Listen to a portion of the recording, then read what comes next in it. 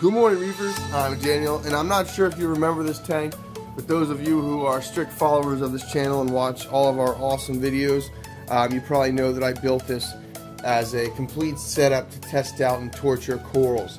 I'm going to be running 24-hour lighting patterns, extreme calcium, any high salinity. I'm going to be doing all kinds of crazy stuff to test this out.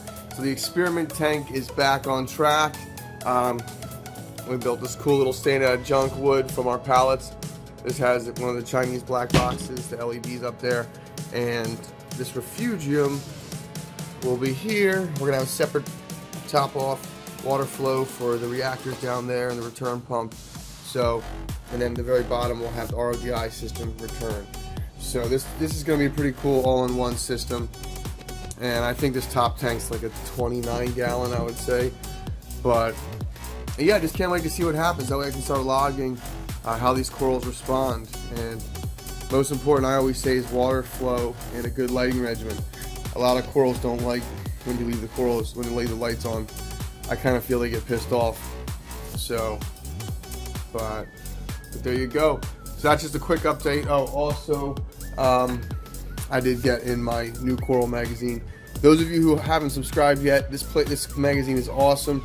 It's just filled with tons of good reading. So I have one hand because I'm holding my camera, obviously. But anyway, this magazine is what you need to read if you're new to the hobby and you're trying to learn some stuff. They kind of explain it to you very well.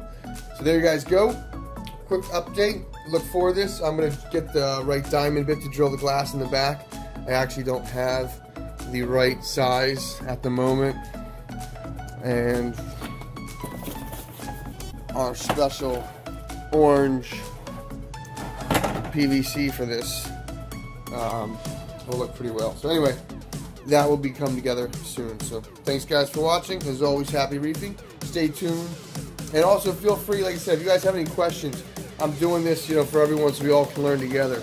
If there's something you want to learn or you have a good idea to test something out, like I said, feel free to chime in. Leave a comment below and we will take it seriously.